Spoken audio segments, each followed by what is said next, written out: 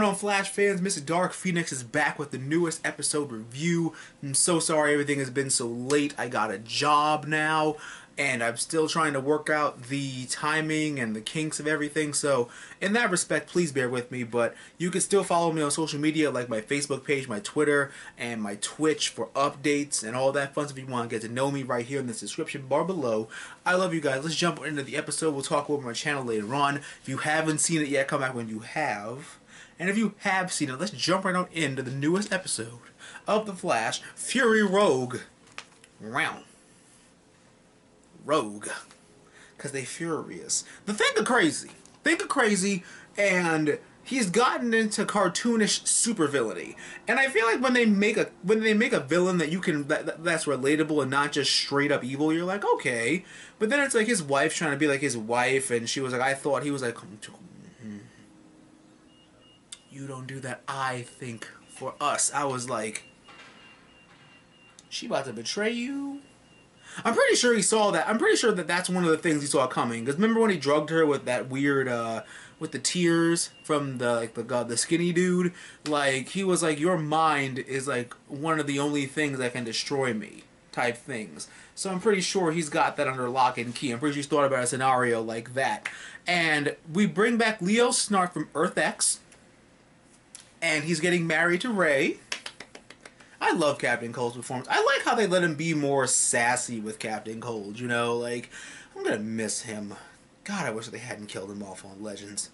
But then they brought him back as a bad guy again. So I think this is his last performance as Captain Cold, but we'll see what happens. I do really hope they still do like the Rogue War in like another season of The Flash, but because Captain Cold and Heatwave aren't there, I feel like they kind of deserve it, so kind of feel like they should do that again, but it's fine. You know what? We also meet Siren X, because, you know, you got a Katie Cass, you need to pass her around. And Siren X is more powerful than Black Siren because she could hear sound, like, everywhere. So I'm guessing that that's what makes her a great assassin, but I wasn't even aware that she can Black Canary do that?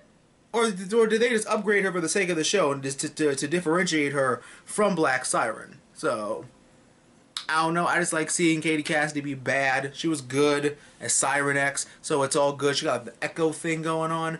Barry mourns for Ralph, because that was the whole point of this episode. He's like bottling his emotions in, which is never good.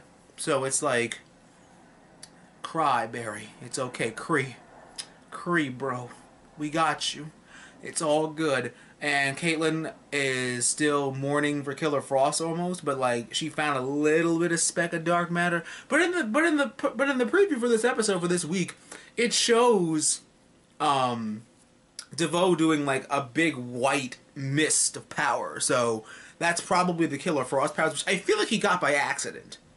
I feel like he got them by accident, but he's just running with it because he was like, oh, I wasn't expecting Frost powers, but I'll take them. You know, like, my son the Thinker is fucking Mega Man taking all the fucking powers from people he's killed. And he's, oh my god, the Thinker is Mega Man.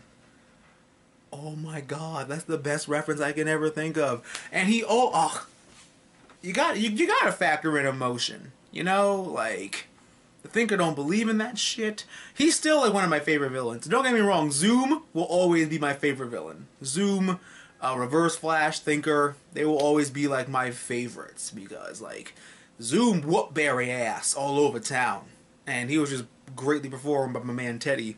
And I just like this episode a lot. We're definitely going into like the finale territory, you know. Like, I think we have a couple episodes left, so don't forget to hit subscribe for that.